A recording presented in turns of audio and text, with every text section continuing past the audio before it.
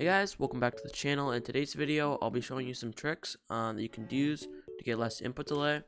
If you enjoy the video, please share a like, comment, subscribe. It's free. You can always change your mind. Also, be sure to use my code pasta-jack in the Fortnite item shop. I'll be following some back. Tweet at me if you use it, and I'll follow you back. Alright, enjoy the video. Peace. Okay, so for one of the first things you want to do is you're going to put in this map code for all the maps. And what this does is it pretty much gives you better ping or less input lag. Because what happens is all these like preset maps, they're loading something like a world or whatever. And so these maps, you can literally see it's just plain old nothing. And they added this because you have to add that pretty much, but it's really just nothing. So you can already edit pretty fast. Yeah, it ain't bad. Okay, but then there's a setting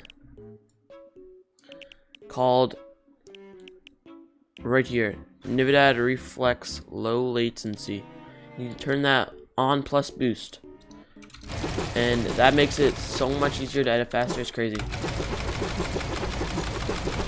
You can tell that this is faster by turning on latency marker and latency flash. And then on the left side, you can see this is me clicking the key. You might be able to hear it. And then here's my mouse. And the second I click my mouse, it'll pop up. It's really instant.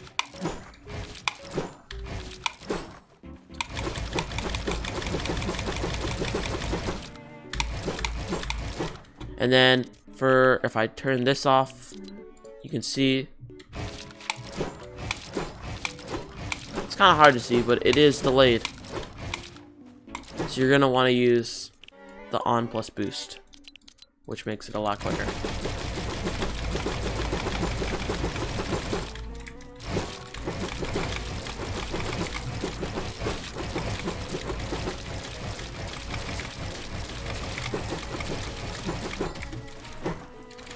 Okay, so for the last step, what you're gonna want to do is you're gonna come here, the %, local, app, data, %, and then press enter with that.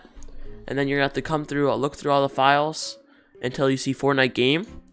Click on that with the left click and then right click it. Press rename.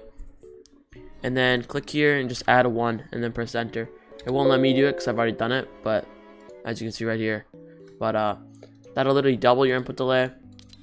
So you can literally edit so much faster. And once you do all those things, you'll literally be able to edit so quick. And yeah. If you enjoyed the video, please leave a like, comment, subscribe. It's free and you can always change your mind. And peace.